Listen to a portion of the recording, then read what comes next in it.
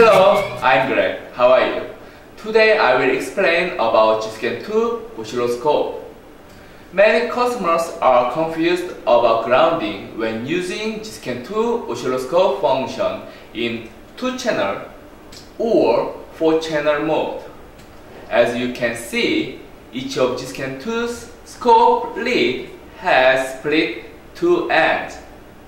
The scope lead A has A1 and A2 probes.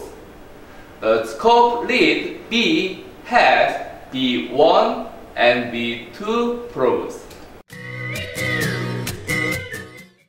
When you are using G-scan2 oscilloscope in 2-channel mode,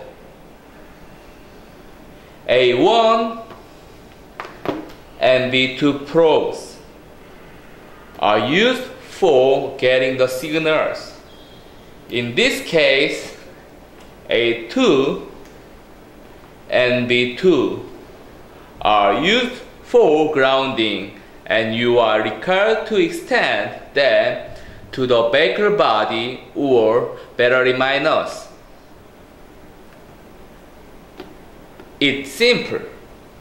One is signal and the other is ground.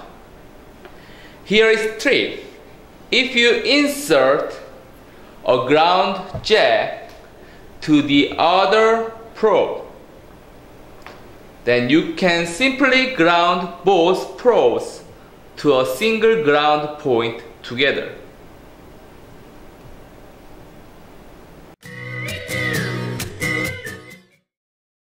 When you are using the oscilloscope in 4-channel mode,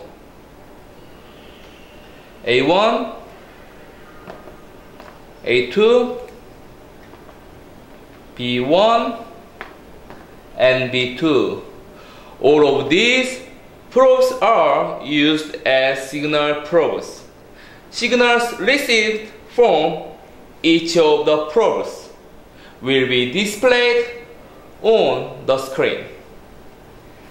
In this case, you cannot use A2 and B2 for grounding. Then you will have to use the external ground cable to provide good grounding to the oscilloscope. This is the external ground cable, and you can use this by inserting the jack to the G-scan2's VMI ground port and extend the clip to the body or battery minus terminal. Please remember this information and don't make mistakes while you are using the G-scan2 oscilloscope function. In 2-channel mode, use A2 and B2 for grounding. In 4-channel mode, do not forget to use the external ground cable. Have a good day. Bye.